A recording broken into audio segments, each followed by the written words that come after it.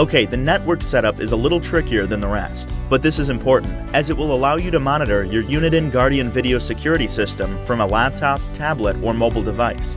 To do this, you may need to do a process called port forwarding. A good way to imagine what a port is to think of them as a home street address, with each room in your home having an extended address.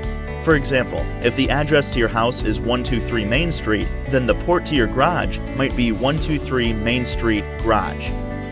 In network terms, you have an IP address to your DVR, which can be found in the network screen, and the port is the HTTP port number.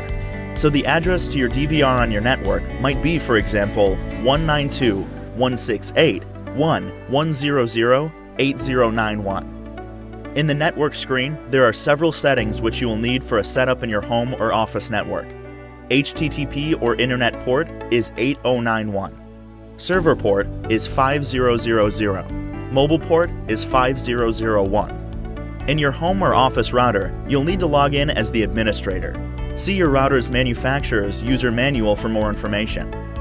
Common router types might be a Linksys, D-Link, Cisco, or it might be the main router provided by your cable company.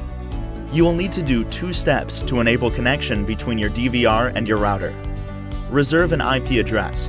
Whatever IP address the DVR has on the network screen should be reserved in your router. Usually, this is done in advanced settings.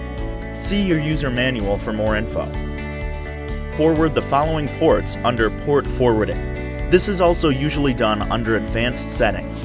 Port 8091, port 554, port 37777, 37778.